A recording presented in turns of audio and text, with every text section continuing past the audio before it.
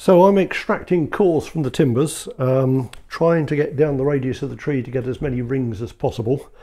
You can't see them too well on here because it's just come out, but these will be taken away and cleaned up so you can get a sample like this where you can see the rings very clearly, and then they are measured very accurately. The theory being that the variation in width from year to year is because of the weather, but every tree does its own thing if the tree next door dies or it's in great competition or whatever. So we take several cores, match them to each other. That filters out the individual tree variation and gives us the pattern from the weather. And then we can slot that into a database and hopefully date the year that every ring was formed. The other thing I'm looking for is evidence of the outside of the tree, the sapwood, the living bit of the tree. And there's a little bit on the end of here you might be able to detect slightly different colour. And if we've got all of that, we can tell the very year that the tree was cut down. In fact, with oak, we can tell the time of the year that the tree was cut down. And the trees were used while they were still green, so very quickly after being cut down, because dry wood's very difficult to work. So if you date the tree when the tree was cut down, you've basically dated the construction within a year or two. I'm looking for two things really. I'm looking for numbers of rings in the wood, because it's pattern matching, we need as many as possible. And I'm looking for evidence of the outside of the tree. So I'm looking for particularly wobbly bits like this, where that's the outside of the tree where the bark sat, rather than this which is squared off as it's been converted to make a timber for building.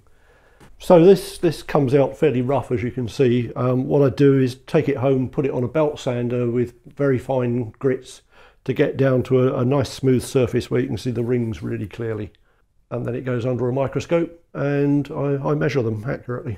Yeah, we've got now something like 2,500 sites across the whole country, so it will match against all of the, well, I'll put it against all of those. It will probably match the ones from within a 50-mile radius better than the others, but it will match across the country to some extent. And of course you can tell where the timber came from if it's been imported. So in towns where maybe it's on the coast, you might have timbers being brought round from other parts of the country. Elm's absolutely horrible. It grows in a very odd way. Sometimes you can't even match one radius of the tree to another radius. It has what we call lobate growth. It has rings that go out in all sorts of funny directions. And quite often it will grow very rapidly for a long time and then suddenly slow down and have very narrow rings. So it's very difficult to match against anything. I think in 40 odd years I've matched about 3 or 4 pieces of elm, and the rest is all rubbish. So what can you do to date it if you can't use dendro?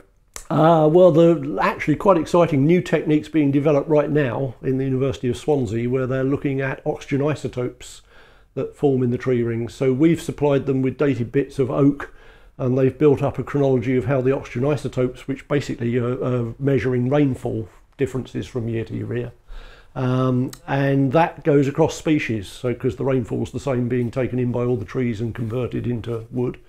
Quite excitingly, we can now begin to date elm through oxygen isotopes, but it's in the early days of that yet. So how far have you got with this StratFire project? How many houses have you?